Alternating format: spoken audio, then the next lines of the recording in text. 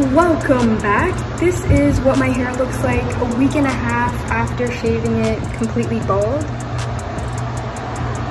If you are thinking about shaving your head bald, you don't need any shampoo. You basically just need water, and it takes about 10 seconds to wash your hair.